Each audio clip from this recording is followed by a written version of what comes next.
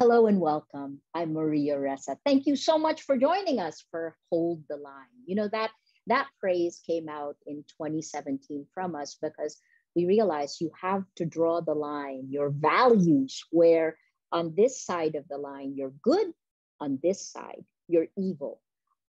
Now we have somebody we all are, I think, are dying to talk to in the Philippines at least. In 2016, she became the first Filipina athlete to ever win an Olympic medal. And in the Tokyo Olympics, she became the first ever Olympic gold medalist the Philippines has ever had. That is a lot of huge firsts for this young athlete who has literally worked her way up. Her father was a tricycle driver, sold vegetables and fish with the young Hidilyn. Her gold came just a few hours after almost 3-hour State of the Nation address that the nation watched. She has inspired and given hope to so many Filipinos. Hidilyn Diaz, thank you for joining us and congratulations. Thank you so much po for inviting me here, Miss Ressa. Salamat. So, alam mo yung unang-unang tanong ko sa iyo is a question I ask almost everyone I meet today. Simple lang yung tanong. Saan ka kumukuha ng tapang mo?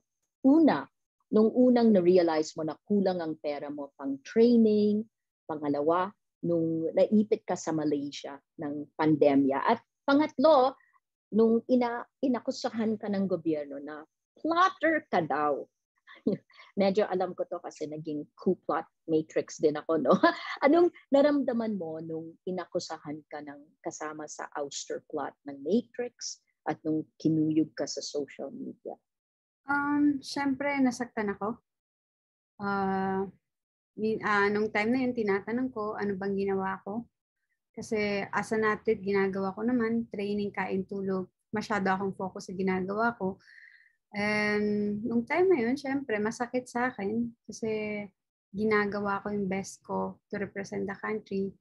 Kung tatanungin kung saan ako kumukuha ng lakas sa lahat ng trials, sa lahat ng bash, bumabalik ako kung bakit ko to ginagawa. Ginagawa ko po to kasi dahil mahal ko ang Pilipinas. Mahal ko ang weightlifting at ginagamit ako ni God para, alam mo yun, ginagamit ako ni God, binigay niya sa akin yung sports na to para to give inspirations to the young generations. Tapos, bakit di pa rin ako sumusuko? Kasi hindi ako iniwan ng Team HD, the people behind me. Kasi kung wala sila, hindi ako, alam mo, mag-give up siguro ako kasi mag-isa lang, ang hirap talaga. Pero they assure me na they will stay. Kasi ang hirap pandemic, nandun kami sa Malaysia na mag-isa lang. Nandun yung coaches ko, pero kung iiwan nila ako, hindi ko alam anong gagawin. Lalo na nung nasa condo kami, walang training or may training man. Pero kung ako yun, siguro hindi ako magte-training, magmug ako. Alam mo yun, stress ako, yun ang isipin ko. Pero buti na lang may guidance with my coach. Silang gumawa ng mga program ko. Silang nagluluto nga minsan. Tapos may guidance din sa sports psychologist and sports nutritionist ko. So naging madali dahil nandun sila. Sa kanila ako humuhugot ng lakas. Ibang klase talaga pag may team ka, di ba? Pero balik tayo nung 2019. Paano mo in-approach ang problema noon? Right after, kailangan mo ng world-class team. Bago ka nagkaroon ng Team HD, di ba? Pero wala kang funds pang training at sinisiraan ka ng ilang sports officials. I mean, ibang tao, baka susuko na lang, di ba? Pero paano ka nakalagpas doon? Nagkaroon ako ng team 2018, kompleto na kami. Ito na yung team ko since, pero nung naghingi ako 2019 ng budget kasi na-realize ko na hindi naman pwede na libre lang mga coaches ko. Kasi nga nagbibigay din sila ng service nila, yung time nila, tapos yung expertise nila. And ayun na, syempre parang minamasama ata at akala nila na request lang ring request. Pero ayun nga, sabi ko naman siguro, sinubukan kong intindihin kasi sabi ko, baka hindi nila alam paano nga ba alam mo yun, paano i-build ang isang atleta para manalo sa Olympics. Kasi syempre, for how many years, ako yung first na athlete na after winning silver medal sa Olympics, nagpatuloy pa rin akong maglaro. Tapos, yung next goal ko is the gold medal for the Philippines. Pero para sa akin, na-frustrate lang ako kasi syempre, gusto niyo akong manalo ng gold. Akala ko ibibigay na kung ano yung request. Pero nahirapan ako ipaintindi. Buti na lang na naintindihan nila later on na, kailangan ng team. Kasi ako mismo parang nung time 2018 na, nung 2018 sabi ko na hindi 11 ako 11 ranking ko. Tapos after nun, nag-Asian Championship ako. And first Olympic qualifying ko yun na competition. Tapos 11. And sabi ko, kailangan may gagawin ako kung gusto kong mag-qualify sa Olympics. So, ayun, I really need people na para ma-surpass ko or maging mas malakas ako. Kasi nga, yung sports, hindi naman yan automatic lang eh. Kailangan mo talaga, you really need to earn it. You really need to work hard. You really need to be smart sa people na surround you. And good thing, Team HD ay alam ko may hindi unawaan, pero we choose to we choose to have one goal. Kahit anong pagkakaunawaan, we choose to communicate and have one goal para sa bansa, para sa gold medal, para sa Pilipinas at sa dream namin, sa puso namin na kaya namin eh. So nung time na yun, alam ko kasi na kaya kong manalo at sabi ko kay God na, God, alam ko kasi na may reason ka kung bakit mo to binigay sa akin. Baka dahil gusto mong mas maging determinado ako, mas gagawin ng lahat sa training, mas ibigay yung pagmamahal para sa bansa. No, that's fantastic kasi bago ka nga dumating, nag-uusap kami tungkol sa sports namin, and I was just saying that it's right that you have a team, but in the end, when you're exhausted, when it comes down to you have to have it. Diba? So after mong nanalo sa gold, sinabi mo din dito, ang panalo ay para sa mga Pilipinong nasa pandemya. Medyo mahirap ngayon sa lahat ng tao, diba? At gusto mong sabihin sa kanila na huwag susuko. Yes. To keep faith, to keep hope, diba? So, sana gusto kong tanungin dito, paano mo tinitingnan ang buhay? Ano yung nasa loob mo na hindi ka sumusuko? That goes back to just you, so that we all get a sense of that, diba? Because yes, the team helps, but in the end, there's just you. You win or you don't, or diba? So, yes. ano yun? Paano mo tinitingnan ng buhay na pwede namin? Para sa akin kasi naman, sorry. Kasi nung syempre yung last sleep, ako yun eh. Ako yun and yung tiwala ko kay God. And syempre, prepare ako ng team. Kung hindi ko paniwalaan ng sarili ko na kaya ko, hindi ko yun magagawa. Hindi ko paniwalaan na prepared ako at may mga tao behind me at kailangan paniwalaan ng sarili. Kaya siguro na nagawa ko yun kahit nasa pandemic. Siguro kasi sabi ko, hindi ako pwede mag-give up. Malapit na ako dyan eh. Malapit na ako manalo. Ba't ako mag-give up? Yung ranking ko, second na sa below China. So sabi ko, hindi pwede mag-give up ako na yun yung reason ko na, di ba, dahil mahirap. Kung hindi, sayang eh. Yung pinaghirapan namin ng buong team na para makapag-qualify. Tapos bigla akong mag-give up. So, ayun, hindi ako sumuko dahil alam kong kaya kong manalo. I'll follow that up. Ano yung mind shift? Kasi sinabi mo din to, it's impossible, but it's possible. Ano yung mind shift mo para maabot ang impossible?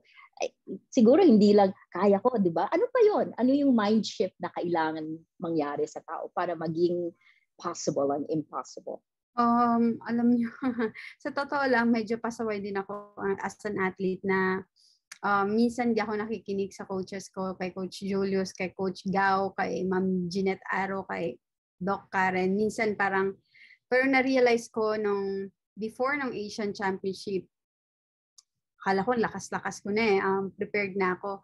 Pero nung pumunta ako sa Asian Championship nung April, hindi ko nagawa kung anong dapat kong gawin. Nakapag-qualify ako, pero fourth ako that time, and na-realize ko na parang kailangan ko ng sundin talaga.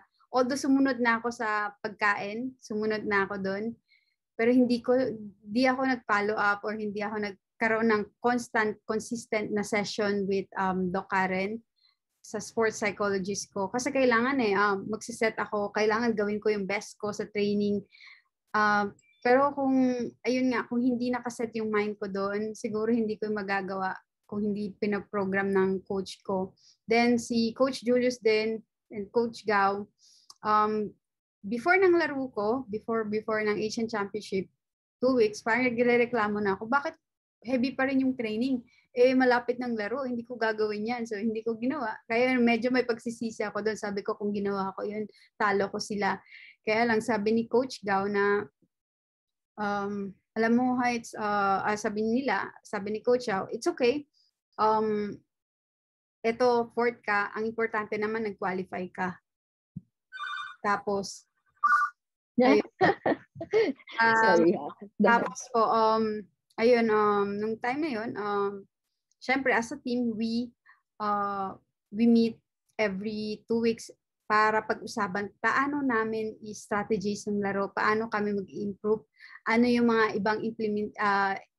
ibang planong kailangan gawin. So nag-communicate kami, nagplano kami, nag-strategize kami as a team. Inalam namin pagdating sa laro anong gagawin natin para hindi mangyari yun ulit.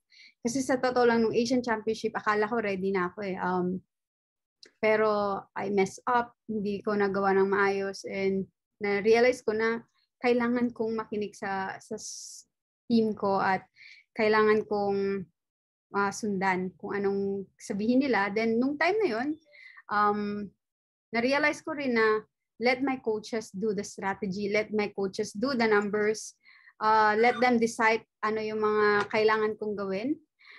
Ang kailangan ko lang gawin sa laro ay focus kung ano yung technique ko, buhatin yung kailangan kong buhatin. Din sa training, anong kailangan ko gawin is to do my best sa training at makinig sa suggestion ng coaches na always push myself 1% better every day, progress every day. Galing ng sinasabi mo. So mind, so strategy, mind, hard work, body, build your muscles, and then push through, right? So it's really mind and body. Dalawa na lang ang tanong ko, no? Kasi ang daming comments na nagsasabi, they are so proud of you.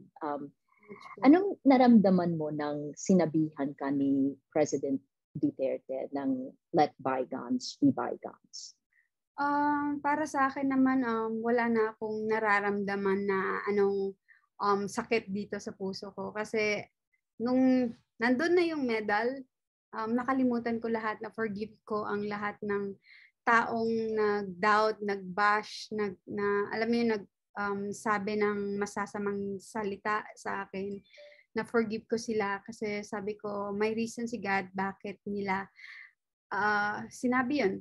Siguro para to motivate me or to, alam mo yun, para magkaroon ako ng reason to prove them wrong na kaya natin mga Pilipinong manalo sa Olympics. So sana suportahan natin ang bawat Pilipinong athlete, hindi lang sa laro, kundi sa preparasyon din.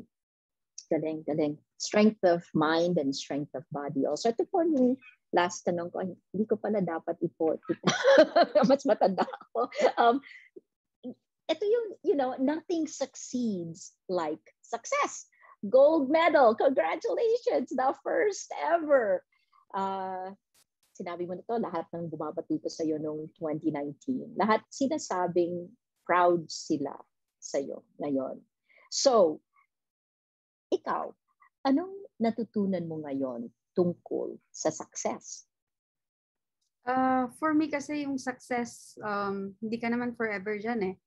At least use yung pagiging successful para to inspire other people and use that na para sabihin sa iba na hindi lang to success, you have also the responsibility sa young generation and all Filipino na may influence ka sa kanila.